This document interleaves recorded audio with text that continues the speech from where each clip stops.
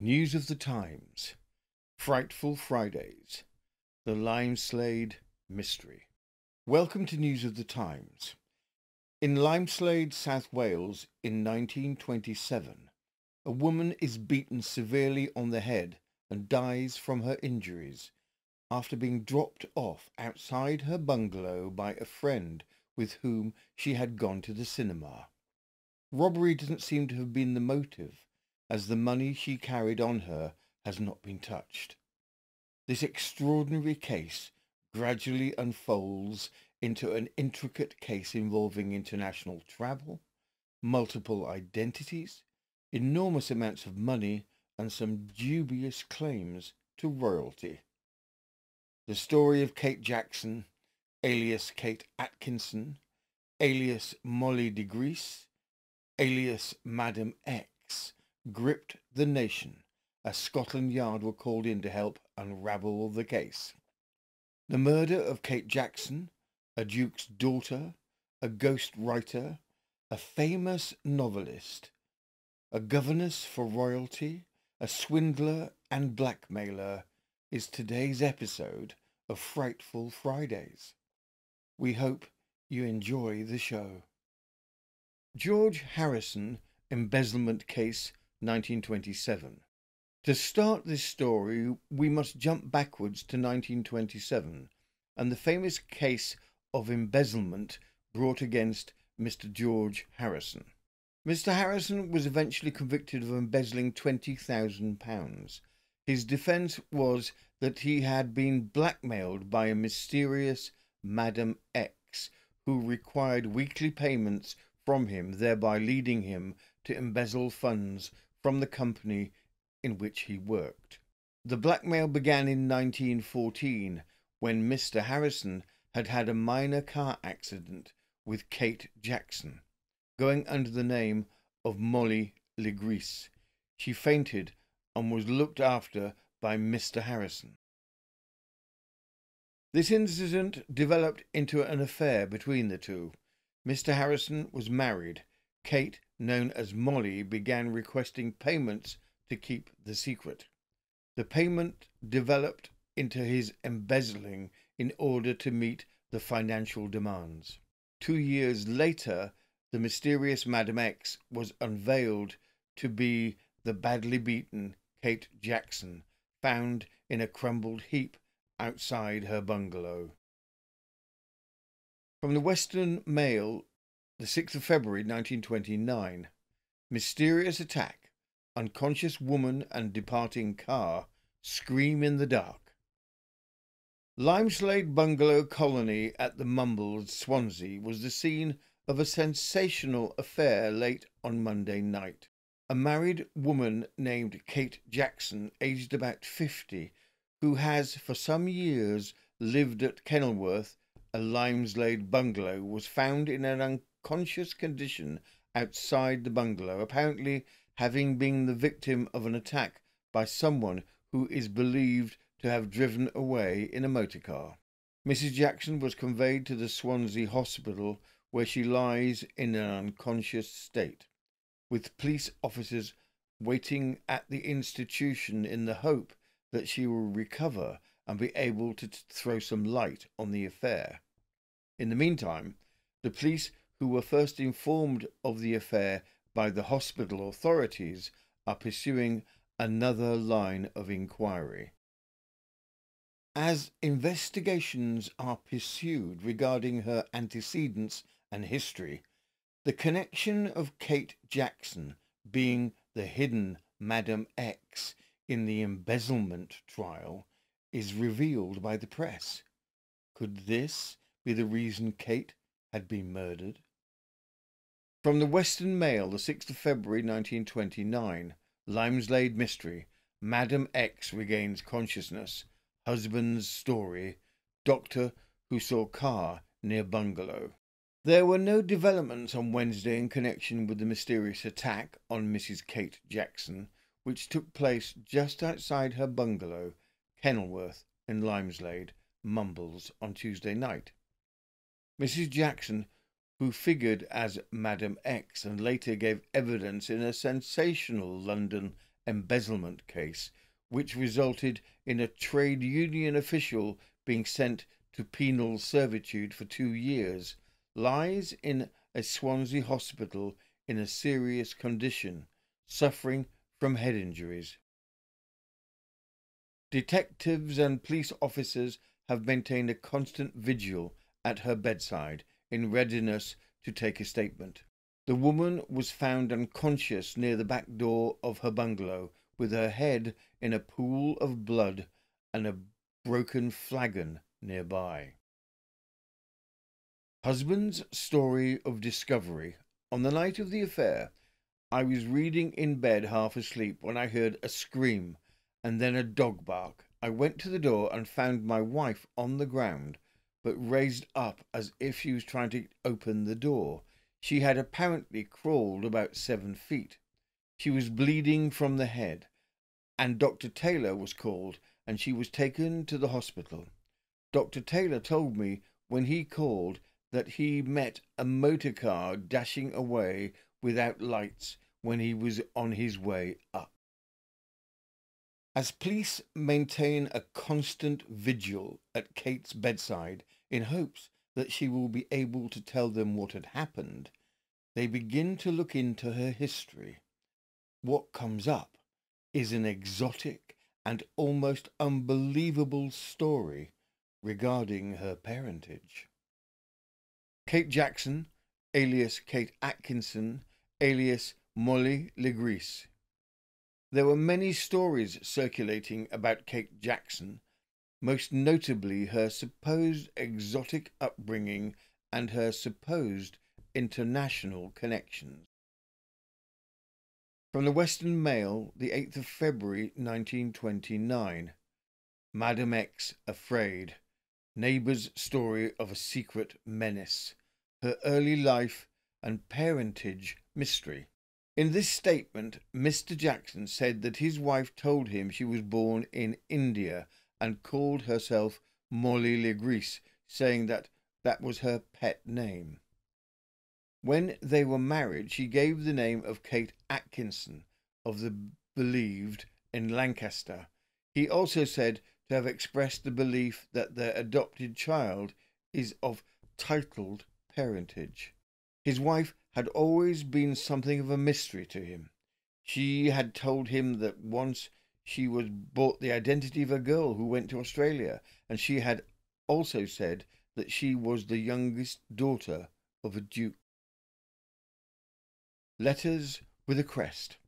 It is a fact that she several times received letters in envelopes bearing a crest, and she sometimes received anonymous letters, but she never told me the contents of them, although they appeared to worry her. As time went on, I became convinced that my wife married me because she wanted me to protect her from someone. She never told me her real secrets, and I don't know today who she really is. I know she is very accomplished and can speak several languages. Neighbour and intense fears. Mrs. Dimmock, the neighbour whom Mrs. Jackson was with on the Monday evening, in an interview said that Mrs. Jackson had been in fear of a secret menace for 5 years. She would not divulge the cause of her alarm, but latterly this fear had become intensified. On Friday, a saloon car was standing on the road not far from Kenilworth. It was at night, and all the lights were out. On the following day, Mrs. Jackson told her that she had been so alarmed the previous night that she had locked herself in. Mr. Jackson is understood to have made numerous statements to the Swansea police, and reference to Farnborough and other places where his wife is believed to have stayed before settling at the Mumbles have caused them to make extensive inquiries in the districts mentioned. These inquiries, however, have failed so far to cast any light on the affair. Up to a late hour last night it was understood that Mrs. Jackson, although having periods of consciousness, had not recovered sufficiently to make a coherent statement to the police. With a case now potentially looking to be of international and possibly aristocratic leanings, Scotland Yard are called in to help. From the Western Mail, the 11th of February 1929. Madam X dead. Limeslade bungalow mystery deepens. No statement to the police. Scotland Yard officers may be called in. Mrs. Kate Jackson, who was the victim of a mysterious attack outside her bungalow home, Kenilworth, Limeslade near Swansea, died in Swansea Hospital at midday on Sunday without making a statement. And so the mystery deepens. It was late on Monday night, February the 4th, that Mrs. Jackson, who, as Madam X, figured in a sensational embezzlement prosecution in London 2 years ago, was admitted to the hospital suffering from grave head injuries. During the past week, references to a mysterious motor car, anonymous letters and a secret menace have been made, and the police have made extensive inquiries. The post-mortem reveals 9 wounds to her head, but the actual cause of death was a heart attack brought on by the assault. Investigations from Scotland Yard reveal that Kate Jackson regularly received large amounts of money in the post. She was also known to have large amounts of cash and jewels on hand. Where did the money come from? Who was Kate Jackson, and who was the antagonist Kate was so fearful of? The neighbour, Mrs. Dimmock, with whom Kate had gone to the cinema on that fateful day, reported all she knew to police and papers. From the Western Mail, the 12th of February 1929, Limeslade Mystery. Madame Legris, novelist, former Swansea woman's strange stories of Mrs. Jackson. The Chief Constable of Swansea stated on Monday that the police had definitely established the identity of Mrs. Jackson. She was, he said, the daughter of a labourer and was born in Ray in Lancashire, her maiden name being Kate Atkinson. She had relatives in Lancaster, Bradford and Liverpool, but they had not heard from her for years and apparently thought she had been killed during an air raid in London during the war. Married in Cardiff, Mrs. Jackson, who is said to have had an adventurous career, was married in Cardiff after the war. It is understood that for a little more than 2 years, from 1922 to 1924, Mrs. Jackson lived at Warwick Farm, Ash Vale in Surrey. Before going to Warwick Farm, she lived alone at Southampton Street, South Farnborough in Hampshire. She bought Warwick Farm, which she afterwards sold to a Mr. Morgans of Swansea. While at Ash Vale, she adopted a baby girl, of whom she was very fond. The girl, Betty, is now 6 and is being looked after by a neighbour at the Mumbles. Romantic story.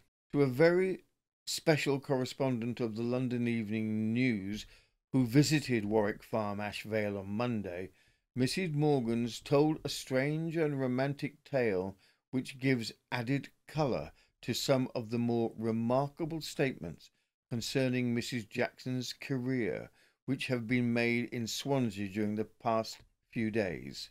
Mr. Jackson, said Mrs. Morgans, was the son of my dearest friends. I had received a letter from Mr. Jackson telling me that Mrs. Jackson was coming over for a little holiday. He broke the news that his wife was bringing a baby girl with her. She arrived at Swansea, and I was the godmother at the christening of the little girl who we called Betty. At that time, Mrs. Jackson said the child was her own. She stayed in Swansea with us for nearly 6 weeks, and during that time the most curious things were happening in our house. Letters came to her in at least 4 different names, 2 of which I remember were Madame Legris and Mrs. Amber. A novelist. Naturally, I spoke to her about it, and she said, "You did not know I was a novelist and that I am making large sums of money from the magazines for articles I am sending to them." She added that she used various names when writing her novels, and that the money she was receiving was various royalties and publishing fees. By every post came registered letters, some of them containing money orders and others packed with treasury notes. One day she called me upstairs and said, "Look at this. Is it not wonderful?" She was sitting up in bed and was surrounded by treasury notes. There must have been hundreds of them piling up in front of her. She picked them up and threw heaps into the air. They all dropped all around her head and fell on the pillow. Then she said to me, "That is what comes of being clever. I was a journalist at one time and was about the only woman to see the siege of Sydney Street." After that, she gave me the story of her life. A strange story, but one which I have learned is true in many details, although probably in parts she has been romanticizing. Mrs. Jackson's life story. Mrs. Jackson explained to me that she was born in India, the daughter of a famous Scottish family, and that they had left the country when she was 6 years old on account of a stabbing affray. She showed me a terrible scar on her leg, which she said was caused by an Indian servant who attacked her with a knife and wounded her seriously. After this, her people decided it would be unwise to stay in India, and according to the story, they brought her back to London and lived in a house near Portman Square. She was there until she became of age, but fell in love with the butler, and after several other episodes, according to her story, she ran away.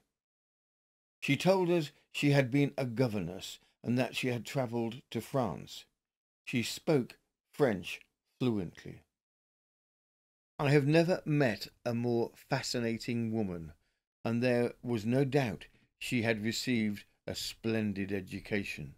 She was very vivacious and used to say to me, "Money? What is money? I have thousands, thousands for theatres and champagne." Registered letters were numerous in Swansea, and she was always changing money orders at the post office. Then, at the end of her holiday, she went to Ash Vale, but soon afterwards she wrote to us asking if we could take over the farm for her. We were anxious to help, and so eventually did so. Always writing. She was always writing, and although we did not know that these were letters, she told us at the time they were short stories and novels. Money came to the farm at Ash Vale, and we thought, of course, it was payments for these. When she was ill in bed, she asked me into her rooms and then produced a handsome case carved in Indian fashion and asked me to look inside. To my surprise, this case was packed with jewels, scores of costly items of jewellery, including earrings and necklaces. Mrs. Jackson took out a bracelet studded with diamonds and pearls. "You can have that," she said. "It's only one of scores I have."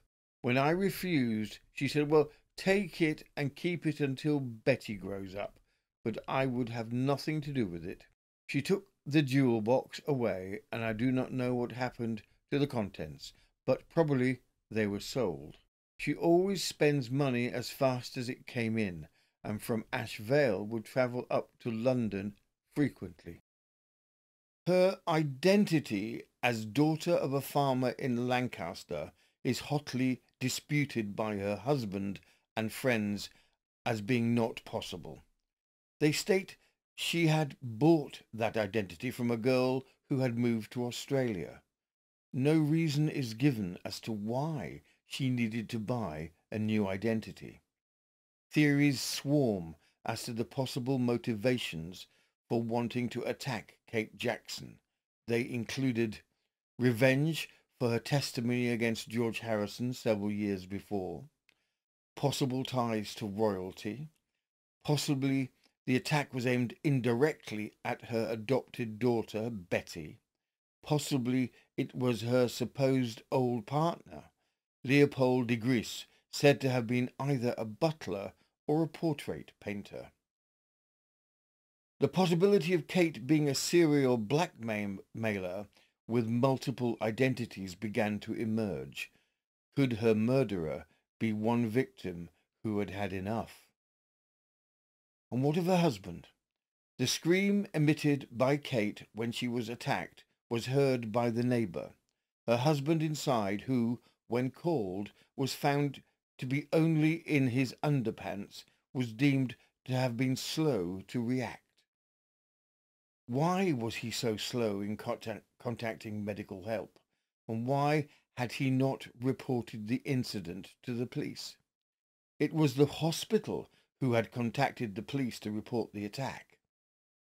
Pushing aside the many intricate variables of differing identities, international connections, and dubious stories regarding her career and antecedents, Scotland Yard zero in on her husband, Thomas Henry Jackson, as the culprit of the murder. From the Western Mail, the 25th of February 1929. Jackson arrested. Dramatic developments at Limeslade. Murder charge preferred. Detectives' Sunday evening visit to bungalow.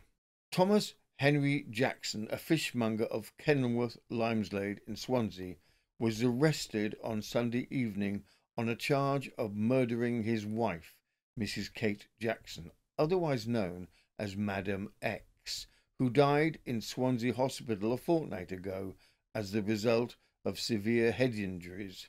The arrest was effected by Chief Inspector Collins of Scotland Yard in dramatic circumstances. Jackson was removed to Swansea Police Station and detained there pending his appearance before the magistrate this Monday morning. Sequel to police activity. When Chief Inspector Collins arrested Jackson, he was accompanied by the Chief Constable of Swansea, Mr. T. Rawson, Detective Sergeant Ato of Scotland Yard, and Detective Inspector Gubb of the Roses Police Force. The party travelled in the Chief Constable's car, and inasmuch the police officers have paid frequent visits to the bungalow during the past few weeks, it did not appear at first as if special significance attached to their appearance at Limeslade, which had been made concerning her adventurous career. After a cinema visit, Kate Jackson was found unconscious at the rear of her bungalow following her return from a visit to Swansea Cinema with the wife of a neighbour. Near to her was the broken glass of a flagon. For a week she lay unconscious or semi-conscious in Swansea Hospital, with police officers constantly in attendance at her bedside in the hope of securing information with regard to the assault of which she was apparently the victim. She died without making a statement, and, following her death, the services of Scotland Yard officers were requisitioned to assist in elucidating the mystery.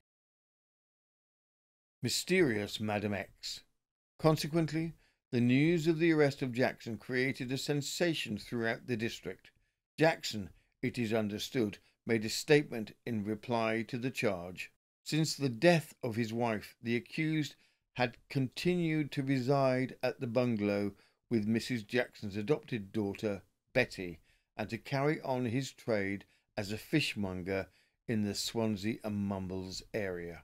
Whilst Mrs. Jackson lay in hospital, it was revealed that she was the Madam X who figured as a witness in a Jeans Lionel embezzlement case in which a trade union official was involved 2 years ago.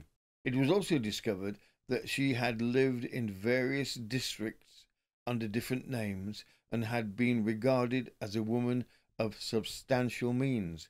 In one village, she was believed to be a journalist and fiction writer, and in another, an artist gone fashion designer. Statements crediting her with distinguished parentage were also circulated, but the police inquiries revealed the fact that she was the daughter of a Lancashire farm labourer. A secret funeral. The only mourners at her funeral were her husband, his father, and 2 personal friends. Great secrecy had been maintained in regard to the arrangements. Even the clergyman conducted the service, being ignorant of the identity of the deceased woman until shortly before the service. Jackson showed considerable emotion after the coffin had been lowered into the grave. What exactly was the case against Jackson by the police? Scotland Yard attempted to reconstruct the crime. From the Western Mail, the 13th of March, 1929, the fate of Madam X. Police reconstruction of the crime. Attack in the bungalow. Crown allegations in case against husband. Opening the case against Thomas Henry Jackson, husband of the murdered woman, at Swansea Police Court on Tuesday, the prosecuting solicitor, Mr. Robert Paling, submitted the following reconstruction of the Limeslade bungalow mystery. That Mrs. Jackson, Madam X, was battered about the head with a broken flagon bottle or a motor tyre lever after she had removed her coat. That she screamed and her coat was thrown over her head to deaden her calls, and more blows struck. That those blows were struck inside the bungalow and she staggered out to collapse in the backyard. That the man who struck the blows was her husband. Jackson, Mr. Paling said, accompanied his wife to the hospital and there told the doctor that he would inform the police, but he returned home without having done so. There are nearly 40 witnesses for the prosecution. Jackson testified in court regarding his wife. From the Western Mail, the 13th of March, 1929, wife as Madame Legris. The statement made to the police that morning said Mr. Paling dealt with the history of Jackson's wife previous to the assault upon her. Jackson said he first met his wife at Lyons Corner House in Piccadilly, and that would be about 1919. She told him her name was Madame Legris and that she wrote in that name. Later they lived together as man and wife. She had plenty of money and he did not work. He had had an army gratuity of £180. Later he said that the woman suggested that they should get married, and they were married at Cardiff Registry Office in January 1922. They lived on a farm in Surrey, but it was unprofitable, and his wife exchanged it for a house in Ronda Street, Swansea, where they lived until she bought a bungalow named The Laurels at Limeslade. They resided there about 3 years. When a man named Harrison had been tried at the Old Bailey for embezzlement, it was alleged that a large amount of money embezzled had been sent to his wife.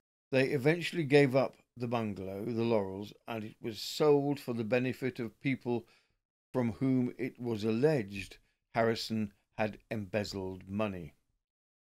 Dealing with what had occurred on the night of February the 4th, Jackson in his statement said he had gone to bed at about 8 p.m, the little girl Betty being asleep in her cot in the same room. He partially undressed and read a book. A little time later he heard a funny noise, but thought it was only neighbours quarrelling. He then heard a thud and the dog rushed out of the bedroom barking. He went outside and found his wife injured and leaning partly against the back door. Mrs. Dimmock came along and helped him to get her indoors, and later he went to the house of Captain Phillips to telephone for the doctor. Statements of neighbours. Mr. Paling compared the statements of other residents in Limeslade as to what had happened, and said the statements of Mrs. Dimmock would be that the assault took place at about 10 o'clock. At 10 o'clock she had parted with Mrs. Jackson at the gate, and a few minutes after getting indoors she heard a scream and took no notice. A few seconds later she heard a second scream and rushed out and around the fence and found Mrs. Jackson lying on the ground outside her back door. It was plain that the attack took place at about 10 o'clock. Mrs. Gammon, another neighbour, said that about 10 o'clock she was in bed and heard some muffled screams. A man who was getting some coal out of the shed at 10 o'clock also heard the screams. The police theory. The conclusions we come to, said Mr. Paling, are that Mrs. Jackson arrived at home and went indoors and took off her coat, which, as you will see, is of a non-sleeve variety. She was then attacked by someone with a tire lever. She screamed and the assailant picked up her coat and threw it over her head, either to deaden her screams or stop her struggles. She then staggered outside and collapsed on the pathway. The condition of the coat and the circumstances surrounding this case are entirely consistent with that theory. The cuts on the coat, the bloodstains, everything in fact corresponds. There was the prisoner and the little girl Betty, who is 6 years of age, who was asleep in her cot at the bungalow at the time. The prisoner was awakened according to his own story, with lights burning in the bedroom and living room. There was no one apart from the child in the house. There was no evidence of strangers in the locality or around the bungalow.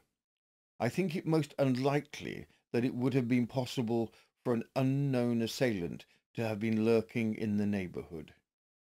Screams were said by people who heard them to have lasted some minutes. Jackson, according to his own story, directly he heard the screams, jumped out of bed and rushed to the back and found his wife just outside the back door. That would not have taken more than a moment. He rushed out just as he was, but saw no one and heard no one. Actions very peculiar.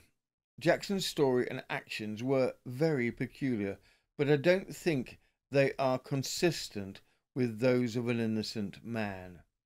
He delayed 3/4 of an hour before telephoning for a doctor and failed to communicate with the police.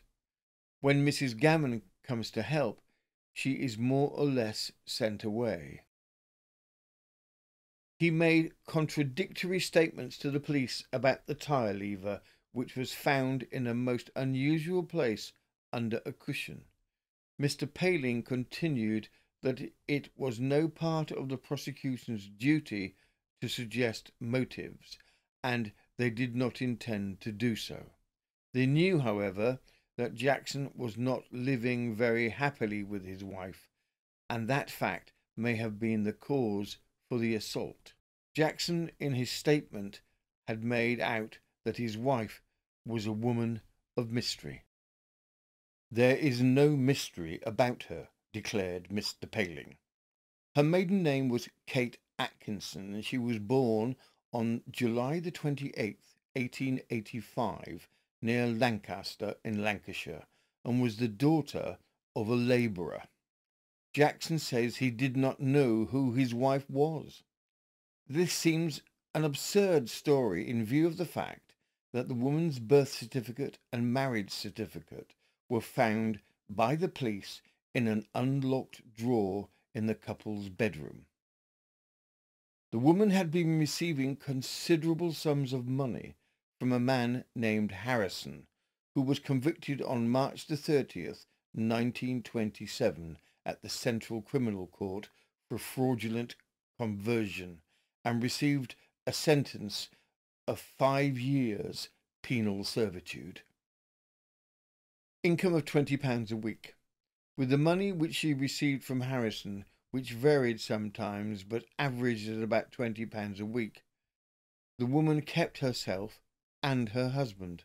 They lived in a bungalow of some size at Limeslade, which they moved into 3 or 4 years ago, but after Harrison's conviction the income ceased, and the bungalow was sold and the money was returned to the people who were defrauded by Harrison.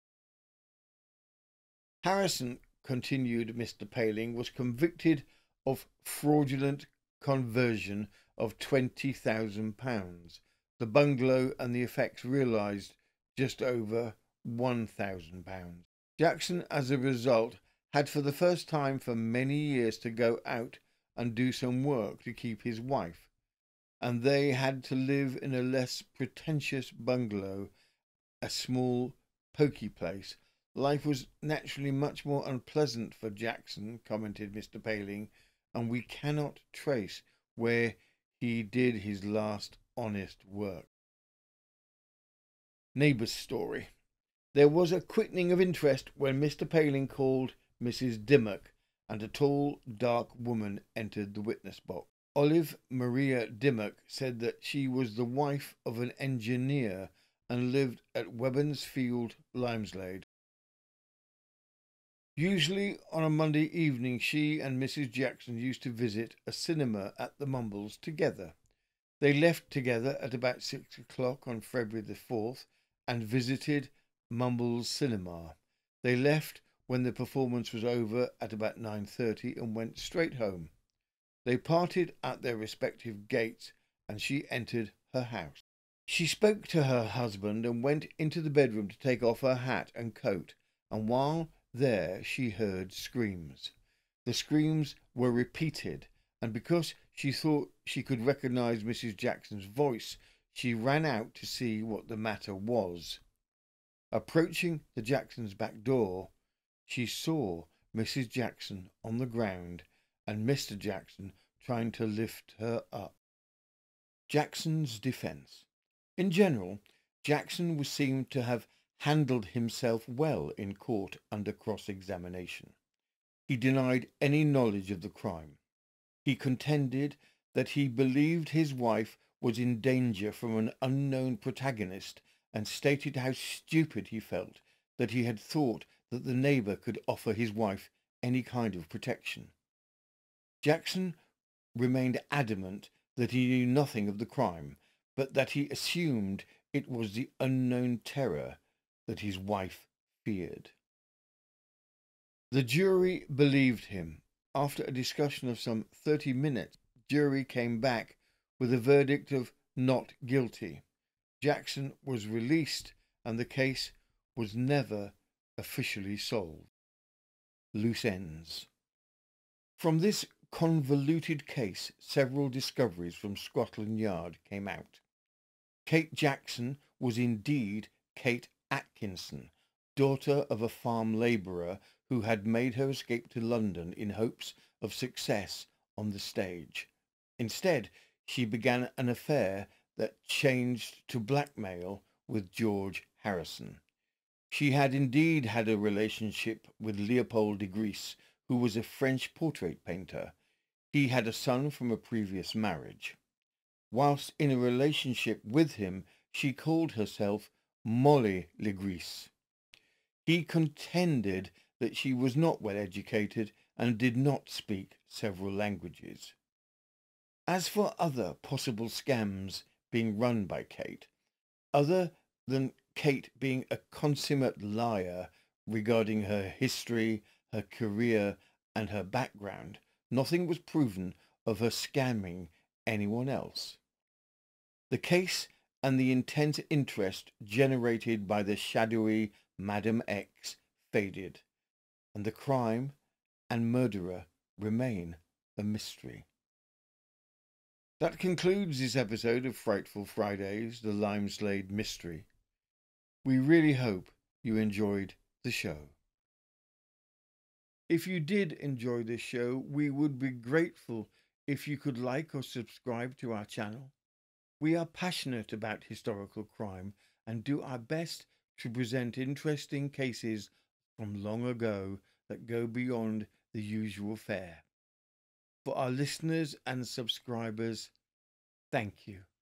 We so very much appreciate the many supporters and subscribers who have helped us to build this channel. The News of the Times team all appreciate each of you for your help. We upload 4 days a week. Saturdays are Serial Killer Saturdays, where we do an in-depth look at a serial killer from our extensive database. The time spans of these ranges from as early as the mid-16th century to the 21st century and encompasses men, women, children, and couples who kill. Mondays are Murderous, where we investigate in depth a historical murder. Wednesdays are Wicked, where we pull together stories of a similar theme, such as stories of murders by starvation. And Fridays are Frightful, with stories that are grouped by geographic location, allowing us to share lesser-known, grisly crime stories. From all of us at the News of the Times team, thank you again for watching or listening. This has been News of the Times, and I am Robin Coles.